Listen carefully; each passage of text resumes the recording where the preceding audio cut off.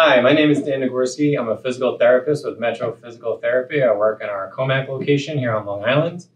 What we're going to show you today is a quick video on how to do a couple of postural drainage techniques with some chest percussions.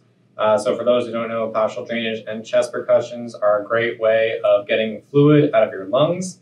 And the reason why we're showing you this is with the current climate and with COVID-19 going around, one of the serious complications from this virus is the development of fluid within the lungs. So we're trying to give you as many tools as we can as early as we can, so that way you can help keep your lungs safe, keep your lungs clear, and allow oxygen to get to the spots that it needs to get to. So for the purpose of this video, we're going to show you 3 different techniques. A couple of precautions that we want to talk about first are, if you're going to do this, are showing some signs of a cough and are showing some signs of shortness of breath. Something else you want to make sure, you don't want to do this technique if you've been vomiting a lot, and you don't want to do it if you've eaten anything within 1 hour. Last thing we want to do is have you cough something up or vomit something up, causing an aspiration pneumonia, and that would be bad. So we want to make sure we protect ourselves from doing anything like that. So for the recommended amount of time that we would do this technique for, if you have a partner that can do chest percussions on you, it's about 2 minutes for each position. If you don't have anybody to do chest percussions on you, that's okay. You can still do a position for about 5 minutes in total time. And that would be a great way to kind of get some fluid out of your lungs.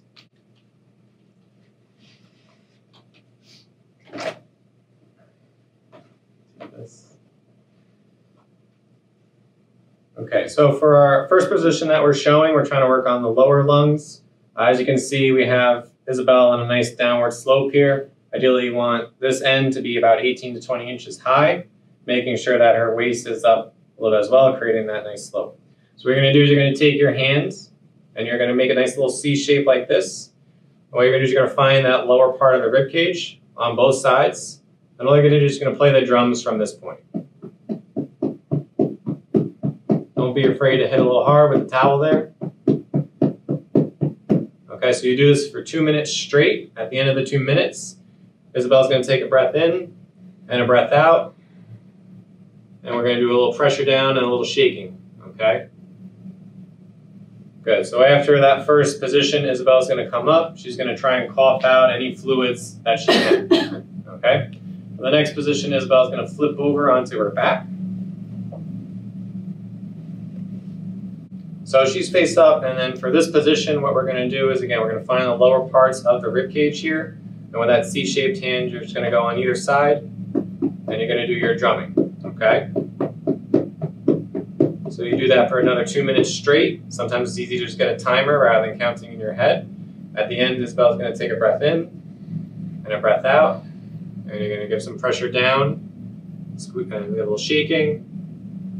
Okay, so again, done with that position, she's going to come up and she's going to try and cough out any fluid that has now drained out of her lungs. For the last position we're going to show you, she's going to turn onto her right side. We're going to get the arm up and overhead, and she's going to quarter turn just a little bit towards me. Okay, so you go on the side of her body, you're going to find where that rib cage is. Again, with that C-shaped hand, you're going to hit down on the ribs for about 2 minutes. Okay, 2 minutes are up. Going to breathe in, breathe out, a little pressure down, a little shaking. And then after that position's done, you're going to come on up and cough it all out. Okay, thank you, Isabel.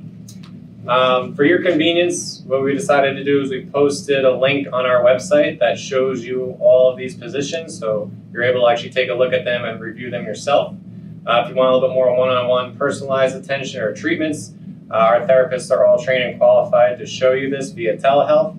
So what that means is that we would just contact you, be able to show you everything one-on-one through the phone or through a computer, allowing you to just drain your lungs and keep your lungs healthy from the convenience of your own home.